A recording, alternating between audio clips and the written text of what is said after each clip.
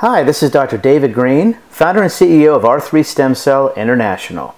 Today we're discussing stem cell therapy for chronic liver failure. So first, what does the liver actually do? Well, it's actually very important. It participates in bile production and excretion. It gets rid of bilirubin, cholesterol, hormones, and a lot of drugs pass through the liver's system. It metabolizes fats, proteins, carbohydrates. It participates in enzyme activation, storage of glycogen, vitamins, and minerals. It synthesizes plasma proteins such as albumin and clotting factors, and also blood detoxification and purification. So what are the reasons for a liver to fail over time? Well, there's actually quite a few, and I've broken them up into a few categories. You can have an infection such as one of the hepatitis A, B, or C, immune system issues such as autoimmune hepatitis, primary biliary cholangitis, primary sclerosing cholangitis. There are genetic issues which can affect the liver, like Wilson's disease, hemochromatosis, alpha-1 antitrypsin. Various cancers can cause the liver to fail. And then there's other ones, chronic alcohol abuse, non-alcoholic fatty liver disease, and then there's some prescription medications that can cause liver failure. So here are the various stages. First, you start with inflammation in the liver, which over time can then lead to fibrosis, which is scarring, and then cirrhosis, and then eventually you reach end-stage liver disease and probably end up needing a transplant. So what are the risk factors? Well, heavy alcohol use is probably number one worldwide. Obesity, type 2 diabetes, various tattoos or body piercings can lead to hepatitis. Injecting drugs using shared needles also can lead to hepatitis. If you had a blood transfusion before 1992, exposure to other people's blood and body fluids, unprotected sex, exposure to certain chemicals or toxins, and family history. So let's look at the traditional treatments before we jump into stem cell therapy. These treatments are not great. There are various medications such as diuretics, or blood pressure medication. Those are not going to fix anything. They're just going to help with symptoms. Lifestyle changes such as with obesity, weight loss can help. If the liver failure is due to excessive alcohol use, then stopping alcohol. Supportive care, and then a liver transplant end stage. So interesting to note that the liver is actually the only organ that has regenerative capabilities. It is the heaviest organ in our bodies, and you can actually remove up to 70–80% of a person's liver, and the rest of it will regenerate the rest of the organ, which is an amazing feat in the human body. So a little bit about liver transplants. Before a transplant patient gets on a waiting list, they actually need to show proof of funding for 20%, because Medicare pays 80%, so someone has to pay for the additional 20%. So that's typically why, and most insurances have a 20%, patient participation. There are 14,000 people in the U.S. on the waiting list. The average wait time is about 239 days. The cost of a liver transplant is a little over $800,000, so you have to have, $162,000 or so. There are a lot of exclusions, and it's very rare for someone over the age of 70 to be offered a liver transplant. So let's look at some stem cell therapy papers for liver failure. Stem cell therapy is a new paradigm. It can help repair and regenerate damaged tissue as opposed to simply just treating symptoms like a big fat Band-Aid. So this is a paper from 2012 out of China.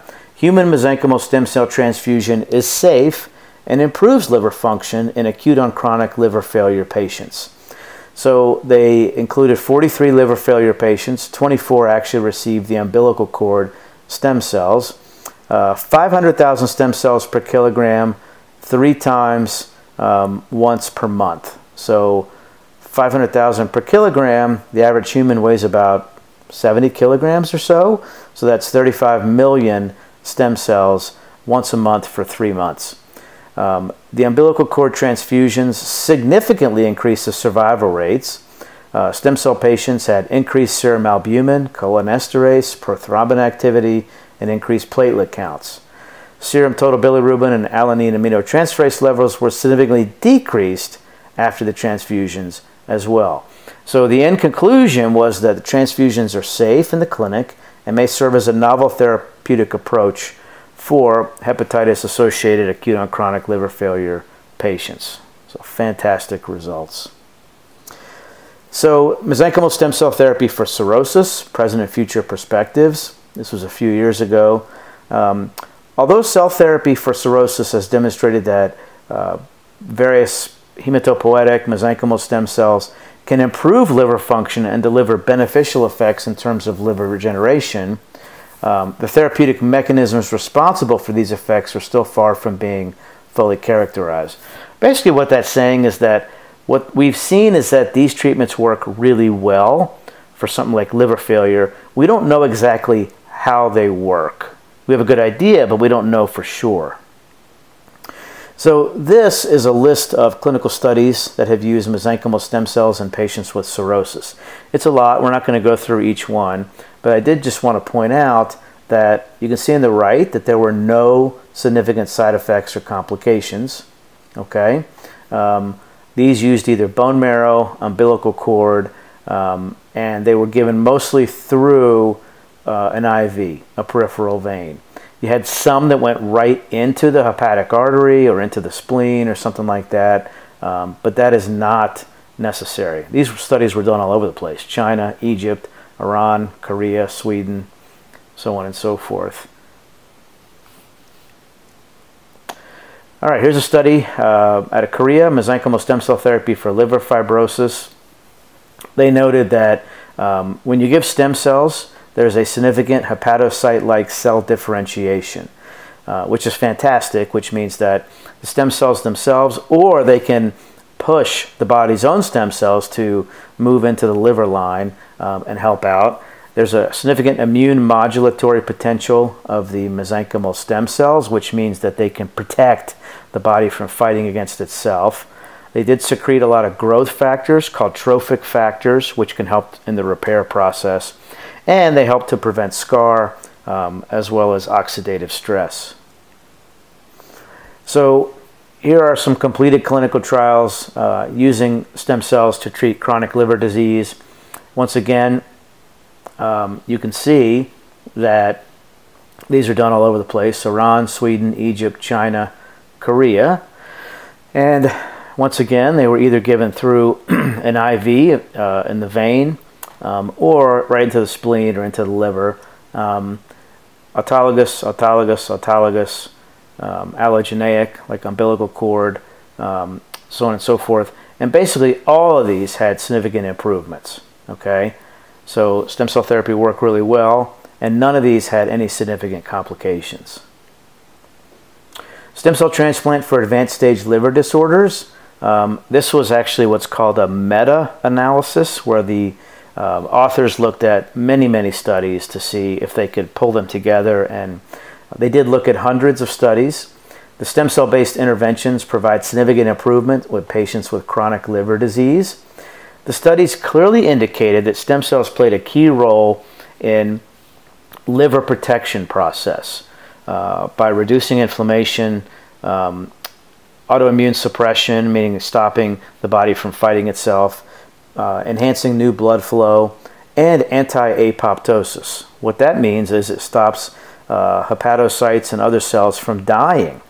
So if you have less cells dying and more cells living and performing, necessary functions, the liver improves. The studies indicated that stem cells derive paracrine factors, meaning cell-to-cell communication, which promoted new blood flow, reduced inflammation, and helped liver cells live longer. So in conclusion, I just showed a few studies, but there's many small studies, early clinical trials, and our own experience shows that stem cell therapy for liver failure is not only safe, but it's typically very effective in patients who just don't have great options. The medications aren't fantastic. A liver transplant has significant issues, and it's very expensive. So key points that we saw in when we looked at the studies is that it looks like high stem cell numbers are necessary. You do not need to inject right into the hepatic vein. And umbilical cord mesenchymal stem cells gives fantastic results just like you saw in the autologous studies when you use someone's bone marrow or fat. So I do always want to point out that embryonic stem cell therapy and induced pluripotent stem cell therapy are not ready for prime time. They're still in the research phases by a long shot. They have significant issues, such as embryonic stem cells. When you put them into the IV, they get rejected very quickly. They also can cause tumors. We don't have any of those issues with the mesenchymal stem cells that we use clinically. Okay, so if someone says to you, oh, you should get an embryonic stem cell therapy, no, run away from that. Ours have been shown to be safe. They do not form tumors. We've never had a significant complication to date in over 8 years and 15,000 procedures. So let's talk about our international treatment program in Pakistan. Our treatment center is in the Islamabad area. So we serve Islamabad and Rawalpindi locally, and we have people coming in from all over the country. The process starts with a free phone consultation. Our licensed, experienced stem cell doctors will speak to you, look at your medical records, and deem whether or not you or your loved one is a candidate for the procedure and what it would take to give you the best outcome. Okay, it's vital to note that stem cell therapies are not a cure for liver failure, but they can dramatically help. So what that means is it's not a one and done phenomenon. You might need one and it might do well for 12 to 24 months, and then you'll need to have it done again. We do have a patient concierge representative who assists with all of your travel logistics. I do want to talk about the cells. We use umbilical cord stem cell tissue that comes from the US. We have a pristine safety record with our umbilical cord blood tissue. We've never had a rejection reaction. We've never had anybody have a communicable disease. We process our tissue with the FDA quality assurance standards. These are very pure, very potent stem cells, growth factors, exosomes, cytokines, secretomes, microRNA. It's a full orchestra of regenerative elements that you will receive. We do have a medical director for R3 International, Dr. De La Puerta, who assists with difficult cases. And we also have highly experienced doctors in Pakistan who do the procedures.